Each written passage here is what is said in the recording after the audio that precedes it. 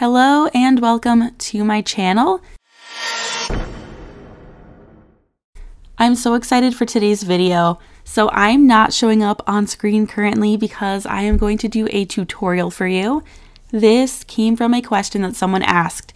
If you're not signed up for my email list, I will link below something that you could sign up for, but it's a way for me to just share free tips and ideas to help teachers. And one of the ways that I do that is I set up a Google form where people submit questions and then I answer them in a future email. And this question, I should have looked before I started who it came from, so I'm so sorry I can't shout you out right now. But they asked how to save time when typing up equations in Microsoft Word, because it is time consuming if you don't know the tricks, and I'm so excited to share them today. So we are going to get right into this. So first of all, this is Microsoft Word. A lot of teachers pay teachers sellers will frequently share that their trick is to not use Word and to use PowerPoint, and they say all kinds of things about why PowerPoint's better than Microsoft Word, but here is the truth. The reason that they're not using Microsoft Word is because they don't know how to use Microsoft Word. There is nothing wrong with Microsoft Word to make your worksheets or anything else. There are things about PowerPoint that definitely do make it easier, but if you are trying to type equations, it is far easier in Microsoft Word, which is why it's my top choice. If I need to type out notes, homework, a test, a quiz, anything, I'm doing it in Microsoft Word. So that is the end of my soapbox moment. Another note before we begin, I am on a Mac. Macs work a little bit differently than PCs. What I'm going to show you for the bulk of the tutorial is the same, but getting started, the setup, is a little bit different between a PC and a Mac. I cannot show you what it is on a Mac, but I do have this handy guide that I will have linked below. You may have to give your email to get the guide, but this is all explaining how to set this up on a PC and how to set it up on a Mac so that you are all set and ready to go. And then to be fully transparent, I'm re-looking at this because once you set this up, you don't have to set it up again. So I set this up when I first got my Mac and I have not touched it since. So I'm going to go to Tools, which is outside of my recording area. It's at the very tippity top. And I'm going to go to autocorrect options underneath. Again, this is the tools menu. And this comes up with a menu and I want to go to math autocorrect. And I want to make sure that this is checked that says use math autocorrect rules outside of math regions. And I'm going to click this to say replace text as you type. And you can actually create your own autocorrect things if you want. But I just want to have the math autocorrect on. And I'm going to close out of that. So now what happens is that as I type, I can get math symbols to come up really easily. So the key that I need to use is this slash. I think it's the backslash. So I start with that. That is the key above the enter or return key on your keyboard. And then I can type out something like degree. And when I hit the space bar, it auto formats to a degree symbol. I can do the same thing and write CONG, hit space, then we get the congruent symbol.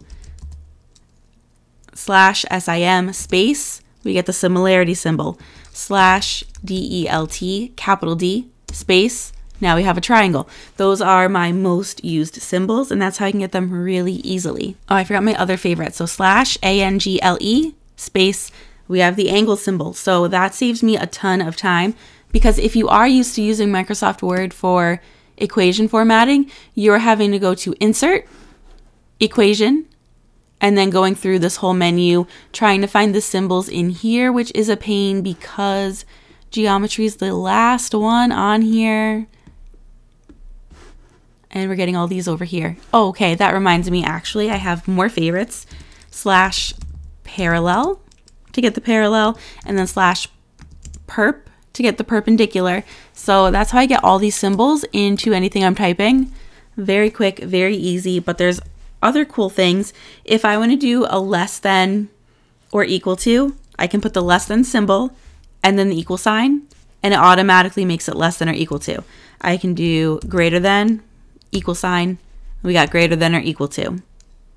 And there are actually many more symbols. I have them all listed here in this guide, again, that I'll have available for you to download. Now here's the really fun part. If I want to put in an equation that might be a little bit more complicated, I can simply hit Control and the equal sign, and that automatically brings up the equation ribbon where we can get all those options. But right within this frame, I can start typing and it will give me what I need. Let's say I need a fraction. Let's say I just want to put in 1/2. I can type in 1, the slash, the 2. When I hit space, it's going to format that as a fraction. This is probably the one that I use most often. So it's Control and equal on a Mac. And if you're on a PC, then it's Alt and equal. So within here, I'm going to start typing. If I just put in that slash by itself and hit space, it's going to give me the frame for a fraction. And I like to do this for anything that's more complex, like if it's x plus 5 over x minus 6 or something like that. So that is a big help. If I want to use an exponent, I'm going to hit Shift 6 on my keyboard to get that caret. If I put like a 2 after for it to be x squared and hit space, it's going to make it x squared automatically. So this doesn't do everything. Like I don't have an easy way to get a square root symbol, but just the simple act of hitting Control equal to bring up the equation and not having to insert equation, click, and wait for it all, it makes it so much easier. So I could still open up the menu for radicals and have that still be here, and it's a lot easier. The other one that I use frequently is accents. I need, like array, a line segment, the line. There's no easy way to get these other than using the shortcut with the equal sign to get the equation editor to pop up, and then I can add in whatever I want there, but I'm still having to click up here. So it doesn't do everything, but this saves me so much time, especially for pre-calculus and calculus where I'm doing lots of like equations, and then just the shortcuts like I showed you with the symbols save me a lot of time in geometry. Now another cool trick, if you do not like this font, you can, with it highlighted, click on the ABC text and then go to Home and then change it to your favorite font. My current favorite font for math worksheets and things right now is PB Pour Over Coffee. I just love the way it looks. Like it looks really nice with numbers.